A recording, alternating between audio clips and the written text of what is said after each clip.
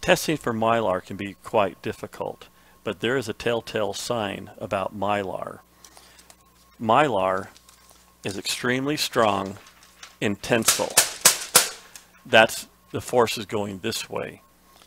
If I were to test this material versus this material, genuine Mylar will be much stronger than polyester. In 1975, the patent on Mylar expired, which allowed other firms to play around with the formula. Now, whether they're successful or not remains to be the question. Not everyone is as detailed as DuPont. This sample is distribution services.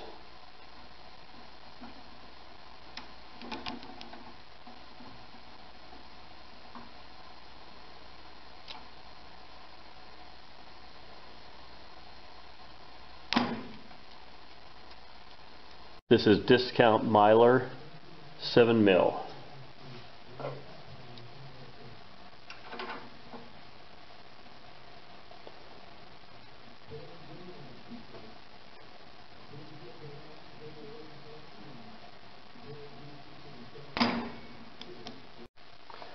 This is a Harvest Right 7.0 mil tensile test.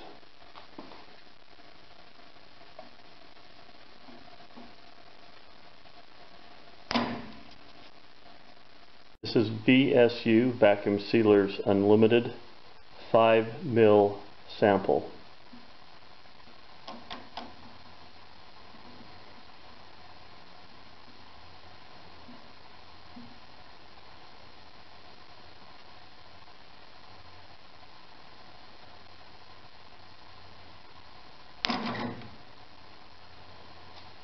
Pleasant Grove Farm 7 mil bag.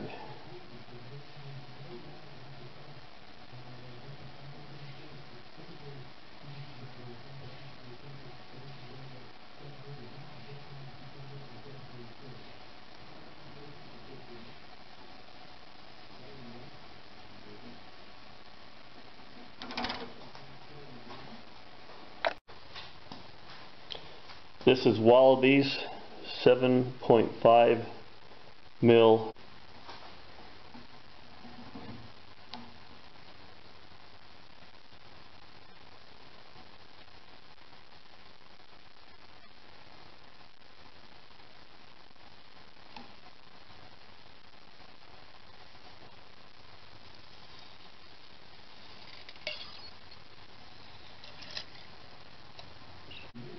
This is actual Mylar at 2 mil thickness.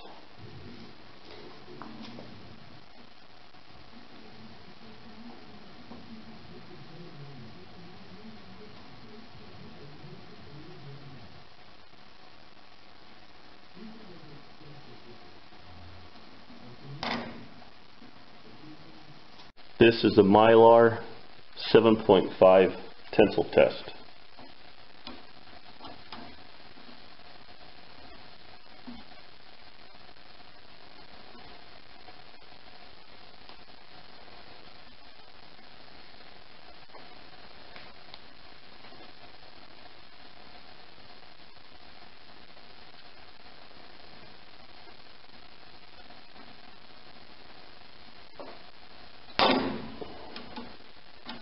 These are the rankings of the tensile test.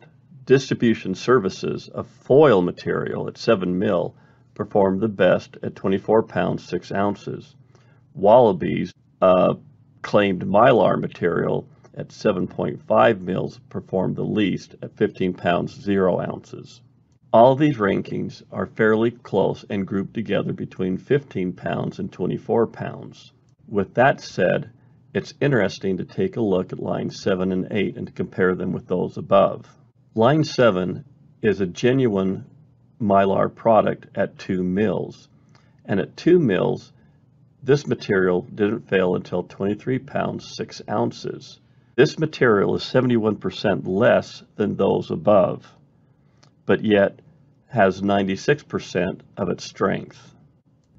If the material from the other bag manufacturers were genuine Mylar at those thicknesses between 5.0 and 7.5, we would expect higher pull test amounts. Line 8, a genuine Mylar product at 7.5 mils pulled over 100 pounds.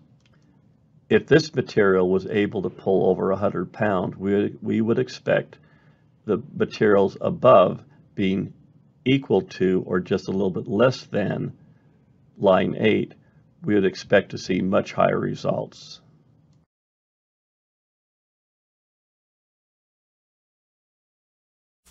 This is a discount Mylar burst test.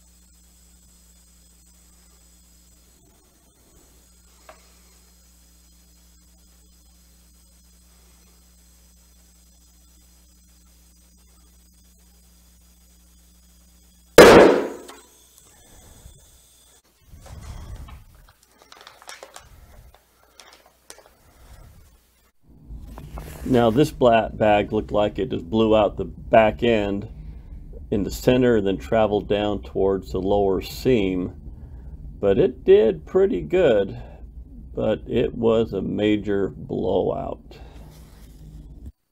Next up on the test stand is distribution services. This is a foil bag 7.0 mil.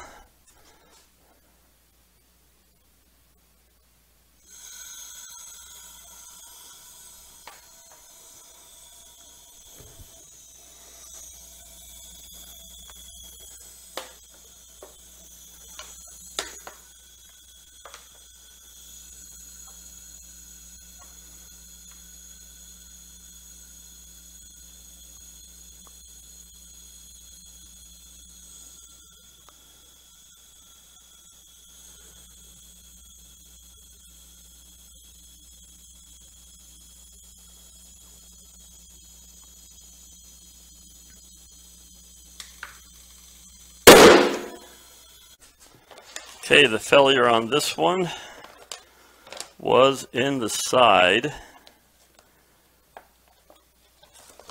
No failure on the back. And it was right prior to the seam. So it blew the side seam out on this one. Okay, this bag right here is from Pleasant Grove Farms. It is a 7 mil. And here we go.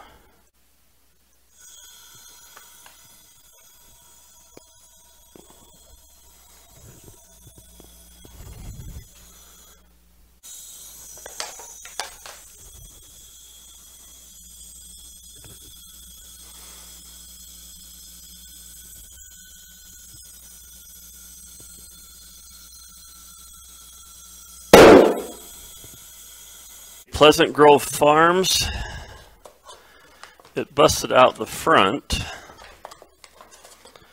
but not as a result of the hole. So the hole was reinforced, but it pretty much blew out the front part of the bag. So there we go. Up next is VSU, Vacuum Sealers Unlimited. Now this is a 5 mil bag, not as thick as the others.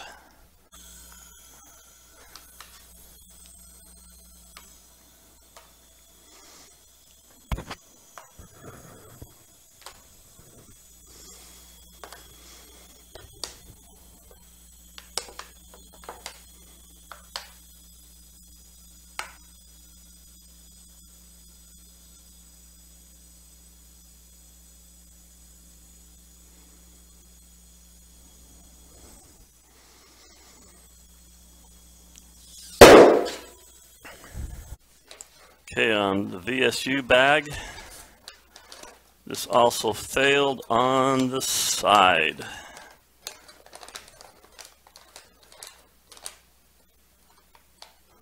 So prior to the side seam is where this one failed.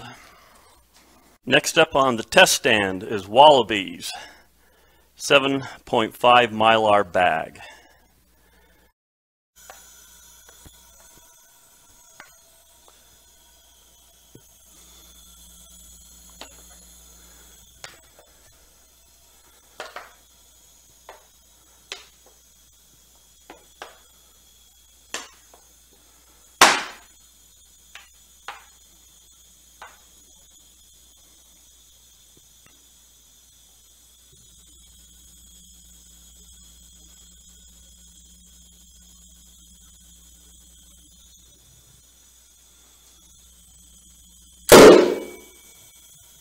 The Wallabies bag failed on the side. The right before the seam. So the Wallabies failure, well, yeah, so right prior to the seam is where it got blown out. Bag needs no introduction. It's the pretty boy of the bag world, 7 mil from Harvest Right.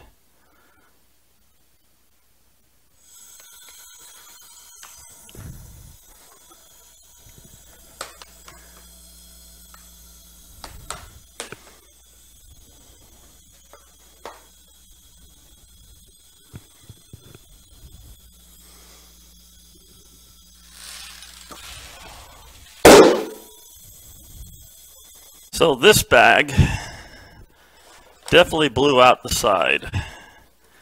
No question about it. So this would be a side seam failure, which is quite interesting because you can see the inner layer of the polyester, and then you can see the foil layer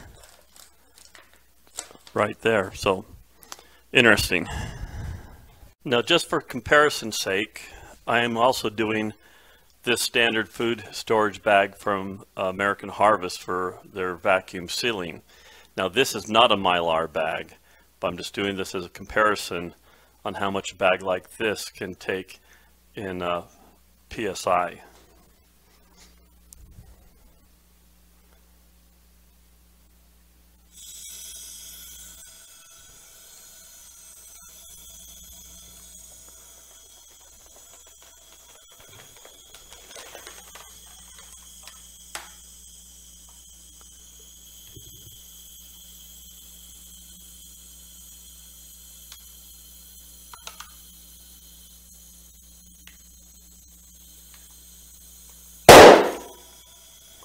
So this bag, it exploded everywhere. I mean, it failed on the back end of it, but it took a sizable amount of pressure.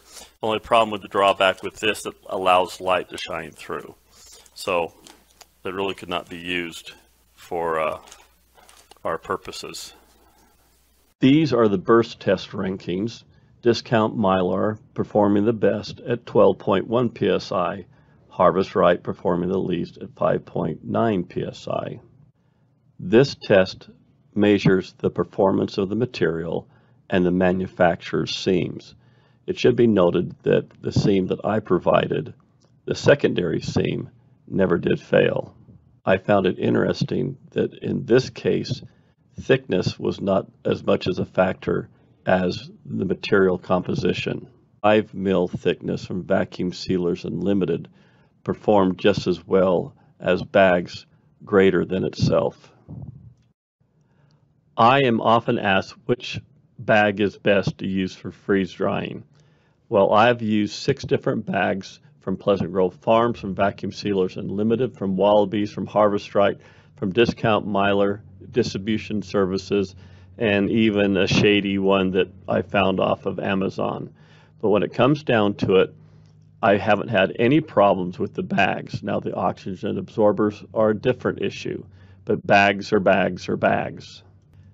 Now, some bags have different options. Some bags have a little tear strip on the top. Some have them on the top and bottom. I kind of like the Ziploc zipper that some bags have. And some bags will have a gusseted bottom that makes the bag stand up and gives you a little bit more room down inside. But I don't have any problems with these 6 vendors, and I would not have any problems ordering from them again. Now, with that said, this graph, if you can call it a graph, kind of shows where all these vendors stand in relationships to each other. On one side, you have burst strength going from 0 up to 13 psi, and along the bottom, you have tensile strength from 0 to 25 pounds. Within this graph is where everyone kind of lands. Right here, we have Pleasant Grove Farms, Vacuum Sealers, Unlimited, and Wallabies are kind of grouped in the center here. Harvest Right is kind of off to the right by itself with a little bit of extra tensile strength. And way at the top is Distribution Services and Discount Mylar, which kind of gives you the best of both worlds. Now, I'm sure someone is going to say that I did not test such and such company's bags. There are a lot of manufacturers out there. There's a lot of distribution centers that sell all types of Mylar or polyester or vinyl or foil food storage bags. And this is what I've used so far. As time progresses, I will seek out other companies and try their bags out. And as I get bags from other companies, I will give them the same tests under the same parameters as I did with these 6 companies. When it comes to bags, it really comes down to about 3 different issues that you really want to protect yourself with. One is you need a bag that will block out light or ultraviolet radiation. You want a bag that will block out oxygen absorption through the bag itself. And you want a bag that will block moisture. The most important thing is to protect your food and keep the environment away from it so it doesn't spoil and doesn't go rancid. And there are many other tests that can be performed, such as a puncture test, but I didn't get to the point of performing that. And I figure between the tensile strength and the burst strength, those 2 tests can pretty much cover what we use a bag for. So anyway, I'd like to thank you for your time with this little endeavor, and I will continue to try to supply information to help you make educated decisions. This is kind of like a buyer beware, but in this case, you pretty much get what you pay for. I am fairly confident that most of the food storage bags that are out there are not Mylar bags. They're made out of polyester or vinyl or foil material, and that is just fine too. As long as they protect your food, it really doesn't matter what they're made out of. But Mylar is a product that's made exclusively by DuPont. And so unless it is Mylar, manufacturers and suppliers should not include it in their description. So with that said, I'd like to thank you for your time, and I hope you found this educational and worth your time in watching this video. I will send you another video, and once again, go forth and freeze dry the world, and please subscribe.